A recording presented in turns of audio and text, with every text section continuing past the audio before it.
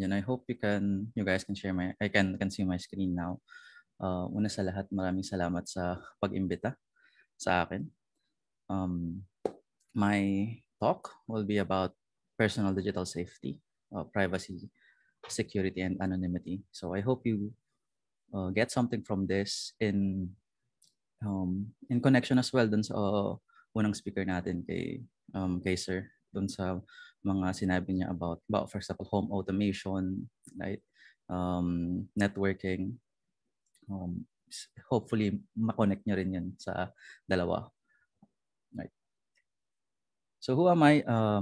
Nagkaroon naman na ng introduction ito, so very well made introduction. I'll just repeat some of it. My name is Ben, right? My name is Ben. Self-proclaimed special generalist, open staff advocate, activist, data activist. I work primarily in the openness, data, geospatial, and technology fields. I am currently data training lead for the Open Knowledge Foundation. OKF is an international not-for-profit organization working towards building a fair, free, and open future. I'm also the proprietor for BNHR or BenHur. It's an open source, open data, and data literacy consulting business that I have. And lastly, I am the Chief Technology Officer of Smart City, a tech nonprofit that I co-founded. It's probably the first tech nonprofit in the Philippines. We're focusing on smart city solutions, but instead of purely tech solutions, we're looking at it from a citizen-centric and open data, open by default, open source, open hardware, perspective, right? So kanina may nagtanong dun sa presentation ni Sir about certifications, right? Smart City is actually partnered in the Philippines with LPI, the Linux Professional Institute. So if you've heard of Linux before, if you've used Linux, if you're from IT, you would probably be working with Linux at one point in your life. LPI offers professional certifications on Linux, BSD, DevOps, and I think meron silang bago ngayon, which are Web Essentials. If you're interested in that, you can contact us then about it, or contact me about it, or contact you si Saps about it. Smart City is one of the partners of LPI in the Philippines, right? So yun, if you're interested about more of the things that I do, who I'm affiliated with, ano yung mga pinagkakaabalahan ko sa buhay, you can find me online, Facebook and website bnhr.xyz, on Twitter, YouTube, bnhrdotxyz. So if other things if you find some things interesting about what I talk about the work that I do, pwede nyo akong hanapin doon. Right? So first things first, siguro napansin nyo dun sa introduction ko, I'm not a cybersecurity expert or professional. That's not my field, right? So hindi yung education ko and my training hasn't been on purely cybersec. But I am, for a very long time, I've been a practitioner and a staunch advocate of personal cybersecurity, digital privacy, and other digital rights that we have, including your right to repair, your right to free and open knowledge, your right to free and open source software. So for the longest time, I've been advocating for that. I've been practicing that. And what that means is this talk won't really be about enterprise or corporate cybersecurity, kasi iba yung, kumbaga, you'll tackle that differently. Iba yung approach when you're talking about enterprise level, corporate level cybersecurity. Mas nuanced, mas maraming kailangang iisipin ng mga bagay-bagay. Plus, syempre merong internally may mga policies yung mga corporations, mayroon silang legal compliance. So, hindi natin pag-uusapan yun. We'll talk more about your individual security and privacy in the digital world. Right. So siguro natanong nyo, is this talk for me? If you were kumbaga interested, or if you were thinking na mas enterprise or corporate yung approach dito, probably not. But if you're interested in learning how you can protect yourself in your information access, if you're somehow anxious or concerned that entities might be gathering your data about you or building models, of you based on your digital activities, your browsing preferences, kung ano yung mga tinitingnan mo sa Facebook, sa social media, ano yung mga chine-check out mo sa Shopee, sa Lazada, paano ka, ano yung mga pinupuntahan mo based sa location, location information, right? Business surveillance, targeted ads, digital fingerprinting. If you're concerned about that and you want to be able to leave as little digital footprint as possible, and also if you're okay with sacrificing, just a bit siguro of your convenience for more privacy, if you've answered yes to at least one of this, then this is for you.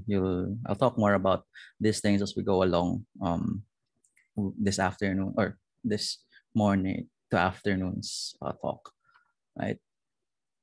So probably naisip nyo rin, but then, diba, wala naman akong itatago. I have nothing to hide. Why should I care about this? And this isn't new to the digital world.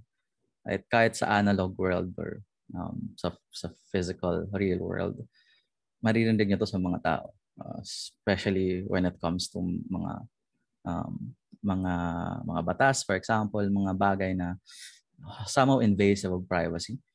Sinasabi nila, pag wala ka namang itatago, hindi ka dapat matakot, or no, you shouldn't care too much about that. But that's wrong. I mean, I'll tell you why.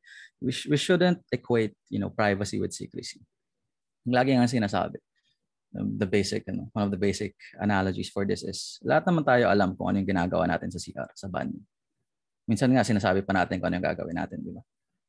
Jingle mo na ako, right? Pero sinasarang pa natin yung pinto pag nagsi-CR tayo. It's not because gusto natin maging secretive. Siguro other people gusto lang masikreto kung ano yung ginagawa nila sa banyo. But most of the time, it's because we want privacy, right? Don't equate privacy with secrecy. Iba yun. And you have to understand the fact na our right to privacy hasn't always been there, right? May mga taong lumaban para sa right to privacy mo. From your right to privacy on the offline world until now, your right to privacy sa digital world. It should be an inalienable right. Ibig sabihin, hindi pwedeng tanggalin yan sa'yo. Being human means having the right to being a private person, right? Hindi kailangang malaman ng ibang tao yung mga bagay tungkol sa'yo without your consent. And that should not change just because, we live in a digital age. Hindi dahil sobrang connected na natin ngayon sa lahat ng bagay. You have Internet of Things, you have social media, you have the internet, right? Hindi kailangang i-compromise yung privacy natin for that. Yeah. Okay, so still with me? Hopefully, yes. Hopefully, medyo nag-idea kayo what this talk will be about and ano yung things that would be interesting for you. So, before we dive into parang my tips on how to secure yourself online, how to become more digitally private, how to become more secure and more anonymous, I'll just like to talk about 5 things first, which for me, sobrang importante even before you deal about technical stuff. First one is you can only do so much as an individual.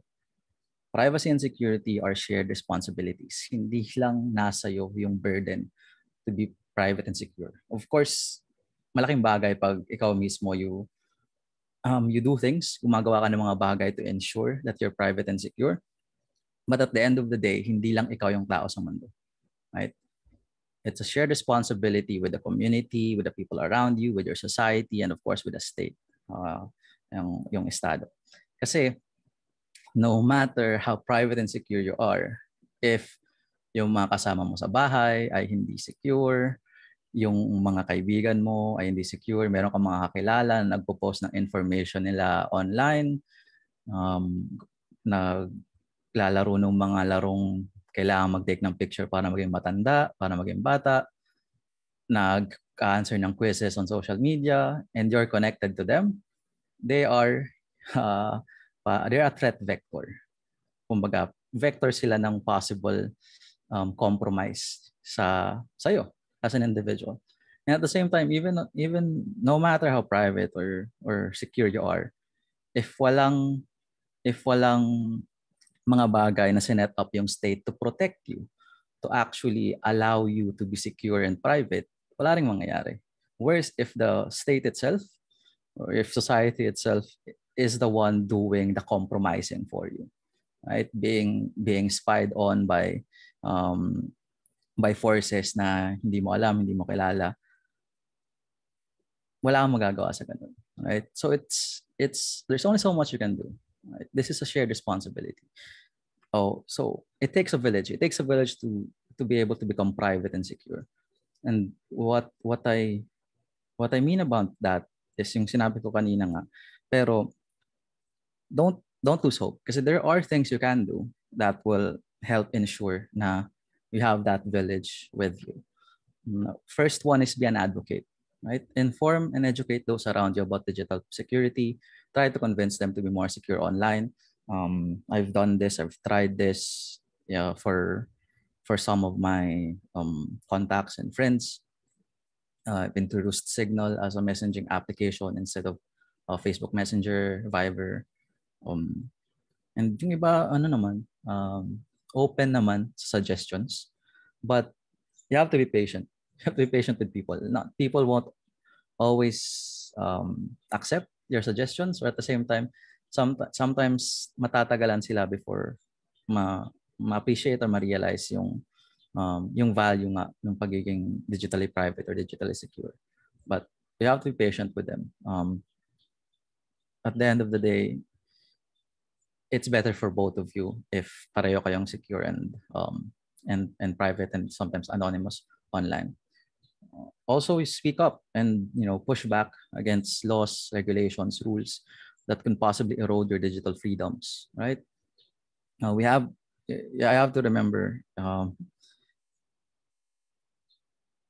right to digital privacy that can be eroded, right? By laws, by regulations. I-require kang mag-register using your real name even though hindi naman totally required, right? Things like that. Medyo iffy yun when it comes to your digital security and privacy. And at the same time, support organizations that seek to preserve and fight for your digital freedoms. Or again, be a volunteer for these organizations, become an advocate, really. Second thing, it's impractical and oftentimes impossible to protect all your data from everyone all the time, right?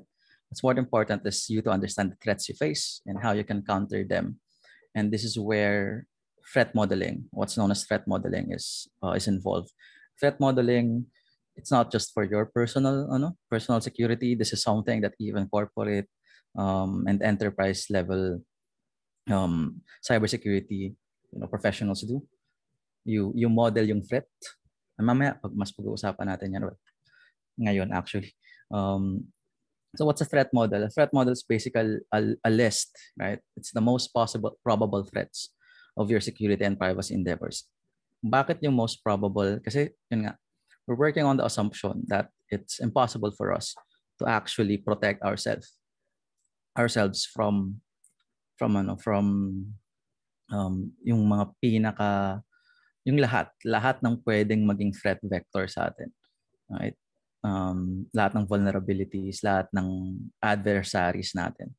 But we can always try to secure ourselves against yung pinaka-posible na maging adversary natin or maging threat to our security and privacy. For example, if you're an investigative journalist, this might be protecting yourself against the entities you're investigating.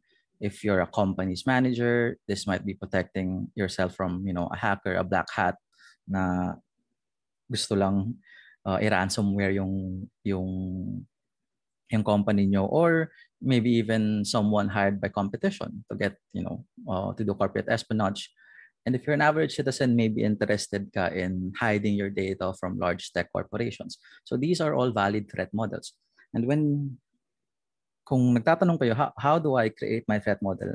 There's a very simple way provided by privacyguides.org where you just answer 5 questions, right? What do you want to protect? Who do you want to protect it from? How likely is it that you will need to protect it? And how bad are the consequences if you fail? And how much trouble are you willing to go go through, right? To be able to prevent the potential consequences. One example that they give is protecting your belongings. So something that's not totally digital, something na all of us, kahit wala kang sa computer, maintindihan mo. You're in your home, you're trying to, you want to be able to protect yung mga bagay nyo, mga gamit nyo sa bahay. So, first question, what do I want to protect? Ano yung bagay na gusto mong i-secure or protektahan? In this case, this could be things like your jewelry, electronics, important documents, photographs, right? Gusto mong i-secure yung mga bagay na yun. Sino yung adversaries mo? Who do you want to protect it from? In this case, pwedeng mga magnanakaw, right? Pwede rin namang roommate. If you live with a roommate na not really hindi mo kakilala, but not related to you, or it could even be guests. People coming to your house, they might a possible threat. Yung second question. The third question is, how likely is it that you will need to protect it? Here, you think about context. Meron bang history ng pagnanakaw dun sa area nyo? Do you live sa isang lugar kung saan every other day merong nananakawan? Gaano ka trustworthy yung neighbors mo? Your guests, your roommates, kilala mo ba sila? Ano yung background nila? Nag-background check ka ba? And gaano ka-capable or gaano kagaling, gaano karunong yung mga posibleng maging adversaries mo or magiging threats dun sa mga gamit mo sa bahay. Right? Fourth question you should answer is, how bad are the consequences if I fail? In this case, pwede mong sabihin, meron ka ba mga bagay na hindi mo kayang palitan kahit anong mangyari? It could be sentimental, it could be practical, pero something na hindi mo kayang palitan, right? Irreplaceable na mga bagay. And pwede mo ring isipin, may insurance ka ba? I mean, you put insurance on for example, things in your house, on your car. Pag nanakaw siya, pag may nangyari sa kanya, meron ka bang fallback na gano'n? And then the last question you answer is, how much are you willing to go through to try to prevent yung consequences na to? Willing ka bang mahirapan ng konti? Willing to buy a safe, willing to buy something? Can you afford a CCTV system? Things like that. So once you answer all these 5 questions, according to privacy guides, you would have an idea, right? You would have an idea which would then lead to a strategy against yung threat mo, yung threat model mo. So if you want, you can spend the next few minutes going to bit.ly 3 dog boy Jack in 1. So 3DBJI1 Delta Bravo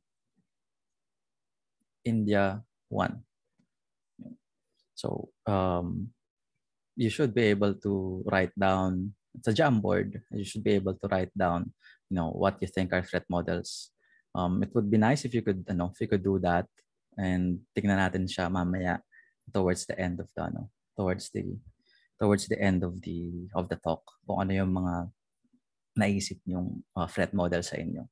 So there's just 5 questions there, as I mentioned. What do you want to protect? Who do you want to protect it from? How likely is it that you would how likely is it that kailangan nyo siyang protektahan? How bad are the consequences if you fail? Right? And last but not the least, how much trouble are you willing to actually go through to prevent those potential consequences, right? So yun lang. You can try to look at that habang hindi masyado interesting for you yung ibang sinasabi ko. You can think about your threat model.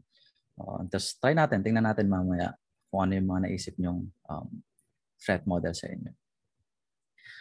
Another thing that you have to understand, there's no such thing as fully protected. Just higher higher protection or better protection, but never full protection. And the reason for that is no matter, how secure your system is, it will always be hackable. Both from um, both from a technological perspective, for example, what we call you know, day zero threats, mga hindi na patch before yung release. Ando na siya, even before. So mga day zero threats, you can't do anything about that. As long as, it's a system, it's hackable. And hindi lang from the technological perspective, right? Na-mention na kanina ni Sir when I was ni Sir Mike kanina towards the last part nung talk. It's about social engineering, right? Even if sobrang hard and sobrang secure ng system mo, meron pa rin yung weak point. And that weak point are usually humans. Tayo bilang tao. We're not faultless, right? Hindi tayo perfect. So social engineering, it's basically manipulation. Right? It's psychological means to manipulate you into performing actions or divulging confidential information. So if you've watched movies, some pop culture references, if you want to see how it's done, Mr. Robot.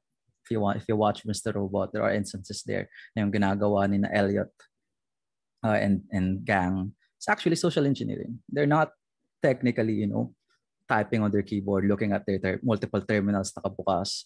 I've gotten into the mainframe kind of hacking. No, some of that is just actually social engineering, asking people questions that seem harmless, but in reality, hindi. Right? Yung mga questions dati na uso online, your porn star name is the street you grew up on, the name of your first pet. Those are actually security questions, right? Pero hindi mo alam kung bata ka pa or you're old or you don't know about security questions. Oh, it's fun. It's a fun game. Right? Now you see me, yung mga magicians, a lot of the things they do dun sa pagkuha ng information na confidential is actually, a form of social engineering. And one of the most popular ones, The Life of Mr. Abagnale, Catch Me If You Can. If you've seen that movie, I think it was Leonardo DiCaprio. One of the best examples siguro, and in pop culture reference of social engineering. He hacked his way. He social engineered his way to being a pilot, a doctor, to having lots and lots of money, right? And even became, I think, an FBI consultant after that, just because of how good he was. So those are pop culture references for that. If you want real world examples, a very recent one, just a few days ago, I think, a week ago, Apple, Meta, and other tech companies actually shared their data with hackers because these hackers were pretending to be law enforcement officers or officials. Meron kasing, I think it's in the US, na meron silang data request that would come directly from law enforcement. And ang mangyayari nun is parang when that occurs, parang nasa-shortcut na merong may legal basis dapat para mag-share sila ng information. But in this case, ang ginawa ng hackers ay they pretended to be law enforcement officers, sent those requests to these companies, and they actually got a hold of the data, right? So that's social engineering. Hindi nila kailangang pasukin yung databases ng mga companies na to because these are probably really hard and really good digitally secure systems, right? But humans are fallible. Right? Meron tayong mga mga faults and mga issues na pwedeng i-take advantage of ng hackers, right? The fourth thing is to be prepared. Most of the time, the more secure and private you are digitally, the less convenient it is. A lot of people use tech for a convenient life, but finding the right balance is really difficult. Everything is somehow always a trade-off between a part of your privacy and security and convenience, right? Signing up for for systems to be able to use them na sometimes doesn't make sense. For example, if you have a fitness band, any kind of fitness tracker, but mo kailangan mag-sign up with your email, with your name, with your contact details para lang magamit yung application nila connected to it. Right? That's not, you can actually use it without it, and there are options to do that. Beware of the price you pay for convenience. Most of the time, people will think, I don't want to learn something new. I'm already familiar with my applications. The recommended tools are too hard or to use or learn. So some people quit even before they start because they become overwhelmed or want to do drastic changes. But this can be avoided. Isipin nyo para lang tong nagpapapayat ka, you're learning a new skill. Sa start, you don't want to be overwhelmed. So you take it step by step. Ganun din dito. You can do it step by step. Which leads me to the fifth thing. There's no single way to approach, your digital security. It's always going to be a personal journey and a matter of personal choice, right? So the best way is the one that's best for you. It's not, so yung mga sabihin ko ngayon, it might not be the best for you. You can, this is your own personal journey. Pwede niyong sabihin kung ano yung best for you. And hopefully makatulong yung mga tips ko, yung threat modeling with that, right? So you can always tailor fit your digital security strategy based on your own needs and capabilities. So as an example for this talk, I'll talk about two threat models at three different levels. So this could be something na relevant din sa inyo. Hopefully it is. So para makita nyo rin yung how I go about addressing these threats or these threat models. So I have two. The first one is protecting your personal or private information from being compromised or hacked. So this means ito yung individual, security mo. You want to be protected from possible hackers, mga kaaway mo on social media siguro, people looking to get revenge on you, people looking to dox you, doxing, for divulging people's private information online. So you want to be protected from that. You want to make sure na hindi easily hackable yung systems mo, yung emails mo and stuff. That's your first threat. That's the first threat model. The second one is you want to avoid being tracked online or having your data collected without your consent. Again, yung business surveillance, possible fingerprinting, and targeted ads kung ayaw mo sa mga ganung bagay. We have three levels, just in case. As I mentioned kanina, hindi naman siya one size fits all. So you can do with level 1. These are the bare essentials, easiest to achieve, although hindi ganon siguro ka hardened yung security. Yeah, we have something probably level 2. It offers you more protection. It requires a bit more effort, and it's a bit less convenient for you. And level 3, most protection, most effort, also probably the least convenient. Of course, depending on your skills, depending on your capabilities, pwedeng hindi inconvenient yung level 3 for you. Kung sanay ka. But if you're a beginner, level 3 will be really inconvenient. So let's start. I'll talk about different things and how to tackle them. The first one is passwords. We all know about passwords. We all use passwords. Some tips for level 1. Do not reuse passwords. I know mas madaling alalahanin, but please do not reuse them. Because if you reuse passwords, if one of your accounts get compromised, all other accounts which have the same credentials will be compromised. And it's so easy to compromise passwords, especially if you use a very common password. And there are password databases available online. And if your password is somewhere there, someone could even just brute force their way into your accounts. So to this, please use a password manager. But my advice is not to use the one on your browser. There are cloud-based solutions like LastPass or Bitwarden.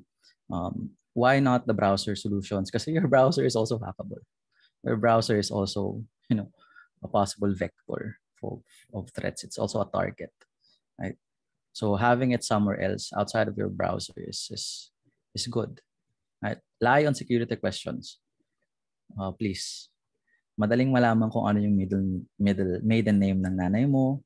Madaling malaman kung saan ka nakatira nung bata ka. Madaling malaman kung sino yung best friend mo or any other common security questions.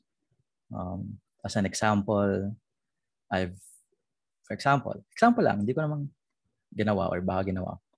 You don't know. But as an example, if you're trying to you don't know anything about the person, you only know their social media account, right? You can go to their social media, find their birthday, find when they graduated, what school they graduated from. You can even find their parents' names. If you need the maiden name, you can access some databases online that are available. For example, nung COVID, agsilabasan lahat ng listahan ng mga tao sa barangay. May middle name pa yung iba doon. Yung iba minsan may contact number. So lie on security questions. It's not bad. Actually, a good idea. Don't use correct answers in your security questions. Just make sure that you remember these answers. And to do that, again, second bullet, you can use your password manager to actually store your answer to security questions. Use 2FA or two-factor authentication as much as possible. Kahit SMS, that's fine. SMS 2FA. Pwede rin use authenticator applications, right?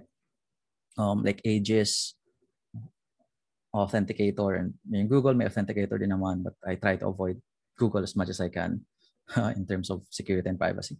Right? Avoid using your biometrics. Mas madaling i-hack yung biometrics mo. Tulog ka, right? Someone gets a hold of you physically, pwede nilang i-disable, i-unlock yung mga bagay-bagay using your biometrics. Level 2, use hardware 2FA like YubiKey. Of course, medyo mahal ang pagbili ng isang YubiKey, but it will help you. Just make sure na hindi mo siya maiwan somewhere or else you'll be locked out of your accounts, or at least you'll have a hard time recovering your accounts. But these are great, actually. It requires you to actually plug in the YubiKey to do 2FA para kahit even if people get your password details, hindi nila kayang i-access yung accounts mo without, the YubiKey or other hardware 2FA machines. Last level, as I mentioned, pinaka possibly inconvenient, most effort, deploy your own password manager, host it on your own network or your own machine. That's easy. If you have a home lab, you have a home server, you have a computer lying around, and you know how to deploy stuff, especially Bitwarden, I think meron siyang Docker image that you can just simply deploy. So if you know how to deploy using Docker, dali lang to. But for some people, this might not be easy. So you can actually deploy your own, host your own, and it will be stored on your local machine. So hindi siya maging hackable online, on the cloud, because it's there on your own private, home network. So yun yung level 3, hosting your own. Mapapansin nyo maraming ganun dito. Level 3, host your own. Emails. Sobrang tinding threat vector ng email. My suggestion is really use privacy-respecting email providers with end-to-end encryption. So end-to-end encryptions mean encrypted siya from the sender up to the until yung receiver. So walang pwedeng makabasa ng email mo in between, not even the service provider, right? Hindi nila pwedeng encrypted yung emails mo sa doon. So if someone is snooping around, trying to view your emails, hindi nila magagawa. There are a lot of options here. Proton Mail is something that I use. There's also Tutanota. Please, especially for sensitive communications, you use these services. May free, may libre version, or free version yung Proton Mail. Now, in fact, for some of my business correspondents ng personal business ko, I use Proton Mail. I use yung end-to-end encrypted, tapos yung self-deleting emails nila for that. I don't use Gmail for most of yung ibang stuff that I work on. Pero if for some of my projects and clients, of course, wala akong choice kasi Gmail yung gamit namin. And also second, use throwaway or disposable email addresses. Ang daming services na ganito. 10-minute mail, guerrilla mail, email on deck. Para to sa mga times na kailangan mo ng email address just to sign up to a service. Pero once mo lang siya gagamitin. So just use a throwaway email. Don't use your personal email account. Kasi baka sobrang dami mo ng accounts online and lahat yun could possibly be hacked, could possibly, be a place kung saan ma-compromise yung information mo. Level 2 to level 3, depending on how much you're willing to commit, use only privacy respecting email providers. That means totally deleting your Google, Yahoo, or other email accounts. This is very difficult, especially if other people aren't really using your Again, for me, I still use Google. I still use Gmail kasi a lot of my correspondences sa ibang work that I do and clients are on G Suite. Messaging apps, Facebook Messenger, things like that. So, mahirap siyang i-level 1, 2, 3, so I'll just put them all in one, depende kung how committed are you again. Similar to email, there are privacy-respecting instant messaging options with end-to-end encryption. Use it, especially for sensitive communications that you don't want people to be able to, snoop, or just use them entirely without using the other options at all. Depende kung gaano kayo ka-committed. Pinaka-common and pinaka-easy to use would be Signal. Signal is a great instant messaging with end-to-end encryption, I think minimal tracking. And then there's Delta Chat, which is basically just email skinned like an instant messenger. Try to avoid using Messenger, Telegram, Viber, etc. Just check nyo if it's really end-to-end encrypted yung mga nila. Because most of the time it's not. Right? Signal is a good start if you're interested in this, and try to tell people then, gamit tayo ng talk about digital footprint. This is what you leave behind online and what can be used to actually track you and identify you online based on your behavior, based on the browser that you're using, based on your IP address, based on a lot of different things. So if you want to limit your digital footprint, disable Google tracking on your account, please. Disconnect your email addresses from other unused services or delete your old accounts, and use random nicknames or fake information whenever you can if you're signing up to services. I know, cool na magkaroon ng single handle everywhere, but that also means I can identify you kahit saang forum tayo magkita, kahit saang site tayo magkita, kasi that's your only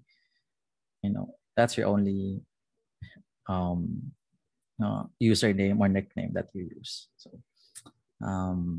level 1. Level 2 and 3, again, depending on how committed you are, can delete your Google account, de-Google yourself. That's possible. I've tried.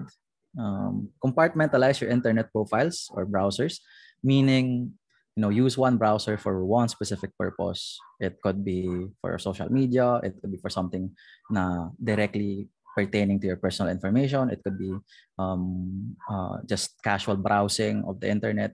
So try to compartmentalize that. And if you're very interested, use the Tor browser. Right?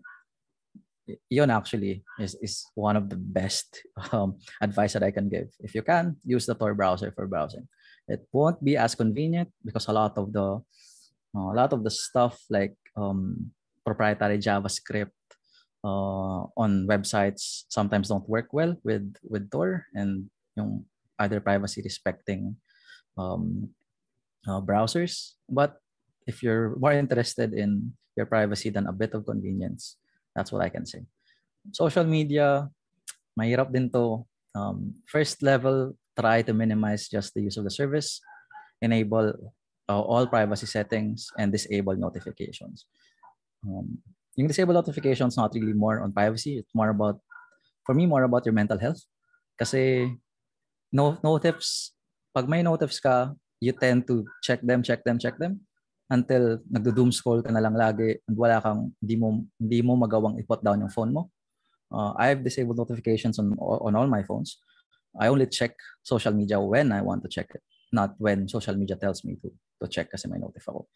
So sometimes that means hindi ako nakasagot sa messenger na ng mga tao nagme-message sa akin because I have notifications off on FB Messenger. I have Signal notification on though. So if they want to contact me on Signal. Social media level 2, lie. Do not put any private information on social media, including photos of your face if you really want to be private about it. Prefer using progressive web applications and web app versions instead of smartphone apps. Kasi smartphone apps will track you a lot.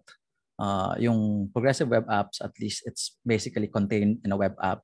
So kung ano yung browser mo, browser securities mo, mas makokontrol mo siya. Level 3, just don't use mainstream social media accounts. There are open source and decentralized alternatives, and if you're not aware, there's PeerTube for YouTube, there's Mastodon for Twitter. There are also Facebook likes na mga social media. If you're interested in that, there's you can find it at, I think, privacyinfo.io. Mamaya may resource on where you can find these alternatives. Search engines, stop using Google. Again, depende kung gaano kayo ka-committed. Stop using Google, Yahoo, or search engines to track you. Use a privacy-respecting and non-tracking search engine. Could be Startpage. I use Startpage. I use 3. Startpage, DuckDuckGo, and Brave. So Startpage, it provides you almost 100% similar results with Google. I think they use the same index pero anonymized yung search. So that means almost same results pero hindi ka natatrack na ikaw yung nagsisearch ng bagay na yun. DuckDuckGo, yung search history mo is saved in a non-identifiable manner. It also uses, I think, a lot of other indices aside from Google. And then yung Brave, it uses its own search, and the results are also acceptable. It's very similar now with what you get sa Google. Then again, level 3, you want to be really hardcore about it. SirX, self-hostable, open source, meta search engine. Host your own search engine. Connect with other people that are hosting their own search engines. And then, yeah, that's medyo hardcore. Browsers, level 1, delete your history or cache when accessing from public computers. I think nasabi to ni Sir Mike kanina. Now, if you're accessing something from a public computer and you're inputting private information, 1, don't. 2, if you can't avoid it, delete your history, delete the cache. Pero sometimes, yun nga, tulad ng sabi ni Sir kanina, wala kang magagawa kasi what if there's already malware installed? Worse, what if may keylogger installed there? I've seen it happen before. Ang dali lang gumawa ng keylogger. So if you're not careful, compromise ka talaga. Delete Google Chrome. Yan, sinabi ko na. Use more privacy-oriented browsers. Brave, Safari is even better than Google Chrome, if you think about it. And Firefox. Marami pang iba. These are just some examples. Level 2, harden your Firefox. So actually, Firefox is a really good privacy browser. Basta alam mo yung settings na ilalagay mo. So that's what hardening Firefox means. You can search on it on Startpage or DuckDuckGo, how to harden Firefox. Makikita nyo ano yung mga settings na kailangan yung enable, disable para mas privacy-oriented yung Firefox nyo. And also compartmentalized browser use tulad ng sinabi ko kanina. Use one browser for one specific thing. For example, you can use hardened Firefox for your personal stuff, email, things that are directly related to you. And then if you don't want to be able to be tracked with your casual browsing, use Store, right? Yeah. Use Store. It's level 2 to 3 then, depending on how much commitment you're willing to give. So I haven't talked about VPNs, and it's something na sometimes na people always sinasabi ng mga tao, "Uy, gumamit ka ng VPN." Gamit ka lang ng VPN para ma-secure ka. It's somehow true.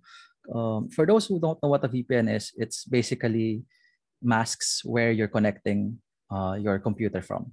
So gumagawa siya ng tunnel up to another computer. And when someone looks at your internet connection, it's as if you're connecting from that server or computer. So I'm in the Philippines. I connect to a VPN server in Singapore.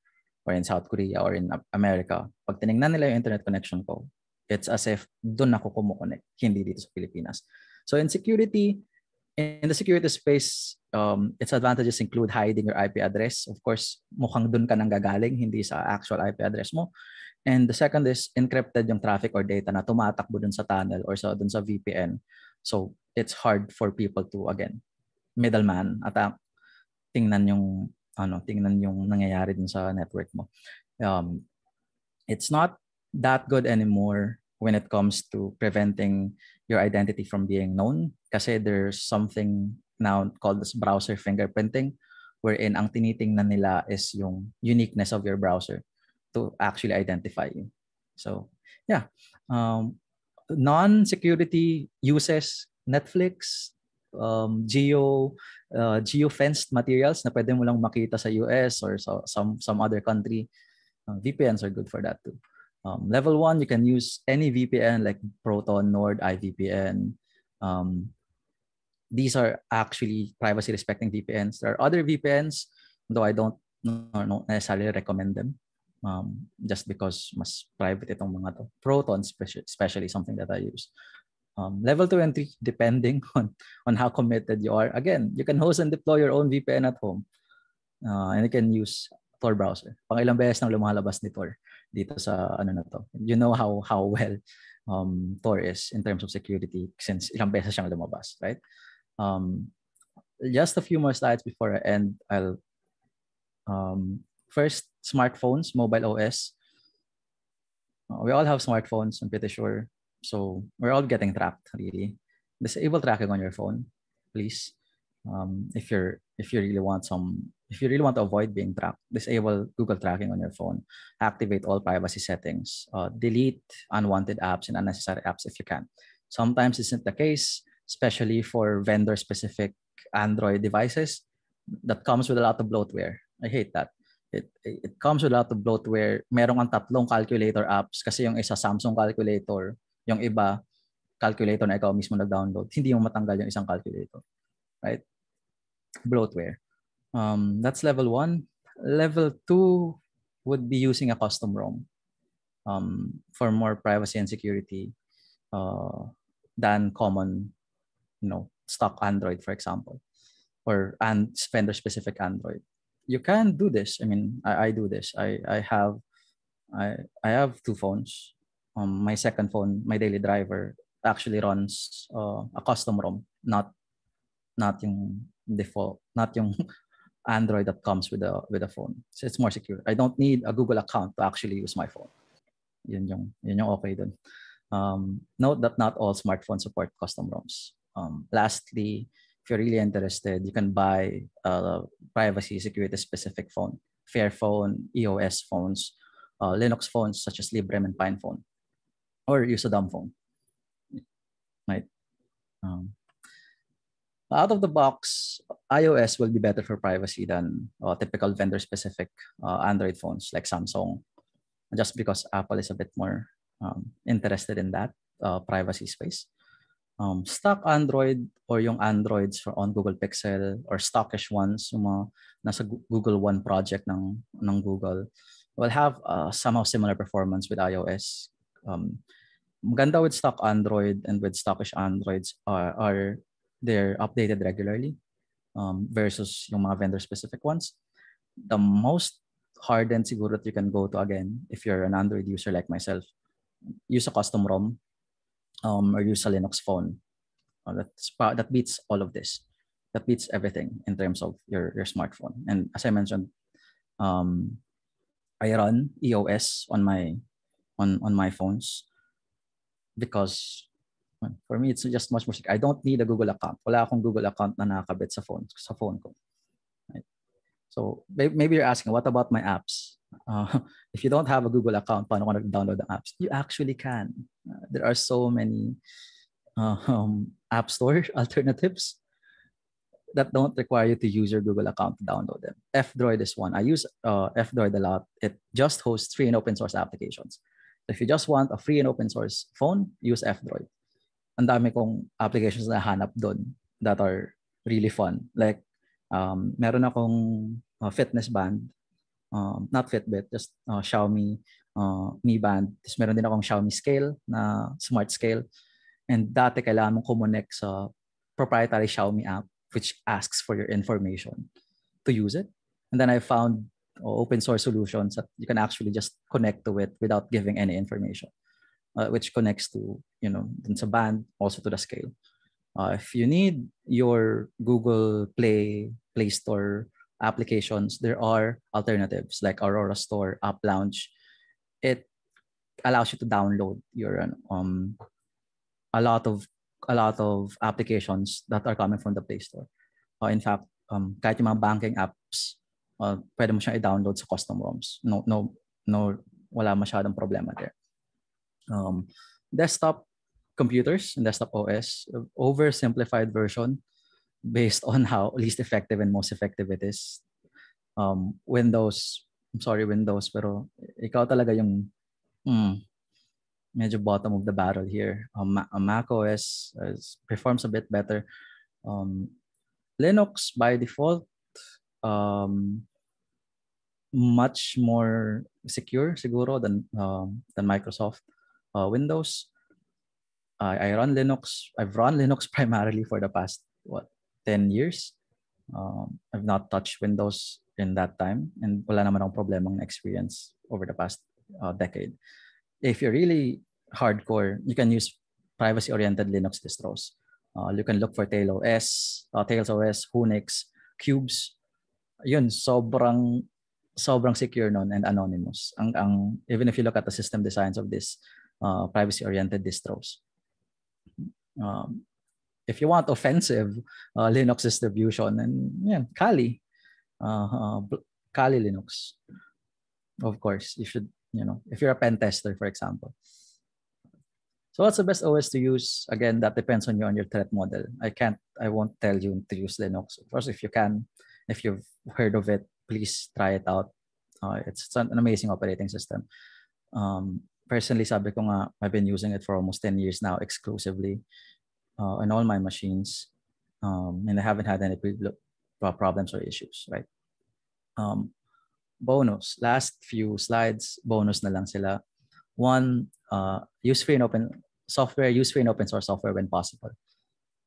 Why? One, you can check their source code out anytime. Pwede mo actually silang i-review. Pwede mong makita if there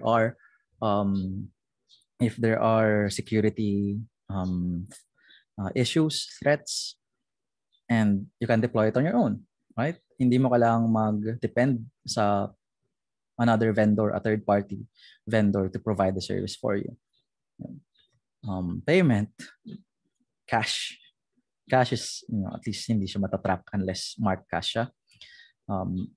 Privacy-based cryptocurrency like Monero. I'm not advocating for cryptocurrency. I mean, that's medyo ambivalent ako about it. It has some pros, a lot of cons, especially about energy.